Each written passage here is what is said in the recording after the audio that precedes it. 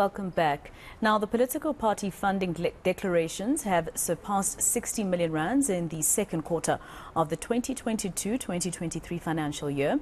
This is the highest quarterly report donor disclosures since the Political Funding Act came into effect in April last year. But My Vote Counts says the latest party funding disclosure highlights continued weaknesses in the Act. The advocacy group says it is concerning that the Multi-Party Democracy Fund has not received any donations.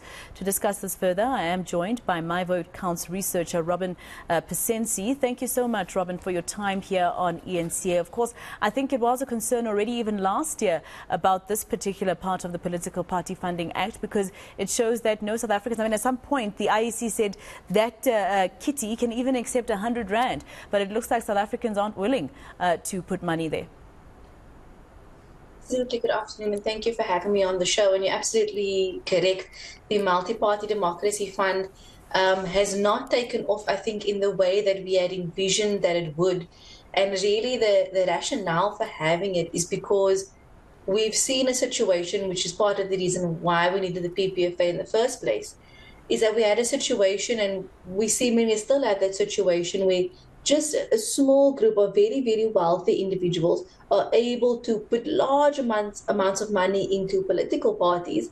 But you don't really see the ordinary citizen, the ordinary South African, really being able to give voice to some of their concerns through donations.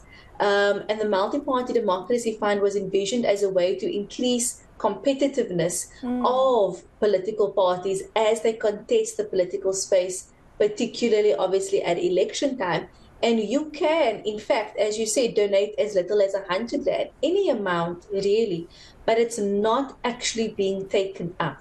In fact, the Multi-Party Democracy Fund, its largest donation came during the third quarter of disclosures last year, when it received a very sizable bump from Vodacom, just in the amount of about 5 million rand. But since then, no other large donations have been made, and it's very concerning, because instead of stimulating multi-party democracy, we still have very wealthy individuals only backing sort of the political parties that they specifically want to see win.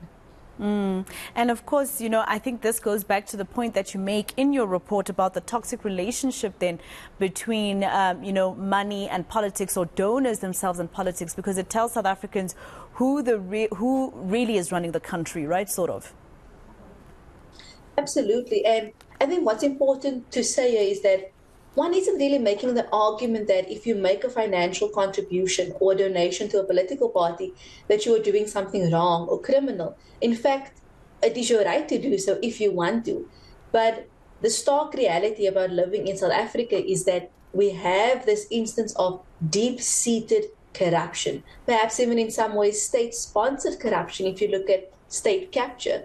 And just in a situation where we do see very clearly the link between making these large donations, putting out multi-million rand donations, and reaping kind of influence from that. So that is a big concern. This second quarter, as you mentioned, largest declared donations ever under the PPFA, in excess of 60 million rand. Just to put that into perspective for you, for example, if we were to look at the DA, their declared total for this quarter is 35 million, just over 35 million rand. Last year, for the entire year of the PPFA, so in other words, over 4 quarters, they raised 47 million rand. So that means in this quarter alone, they raised 75% of their total donations in the previous year. So we are seeing a very large sort of uptick in the amount of donations political parties are now receiving. And I don't think it's wrong for us to ask the question, well, what is this money getting you, if anything at all? I just want to ask you a question, Robyn, and I know it might be a very uncomfortable one. When you talk about that toxic relationship between the donors and politics, or money and politics, you look at what's happening around the ruling party at the moment, where a lot of South Africans were saying this is obvious, he has to step down, etc., even though, an impeachment process has not been voted on in Parliament yet.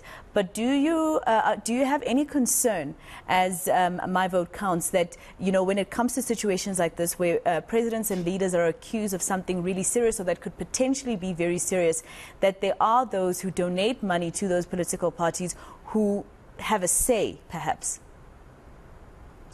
I think it is a concern. I think this example that you've given up right now is exactly the kind of situation that we would want to guard against. I mean, we can't really make speculation or with certainty say that person A donated X amount specifically for the purpose of, let's say, removing a political leader. But we also can't rule out that the nature of politicking, at least in the South African context, has led to things that are precisely actually like that, where money can dictate. If I'm a large donor, if you depend very much on my power, my influence, my money, that this can dictate some of the decisions that you're going to make at the executive level in your political party. Mm-hmm. And I think it is for us to shine a spotlight on that and to ask ourselves, well, who are the sort of kingmakers that are working in the background that could be influencing the decisions that are being taken around this specific political moment. Thank you so much for speaking to us, Robyn Pasensie. She is from My Vote Counts. She is a researcher there.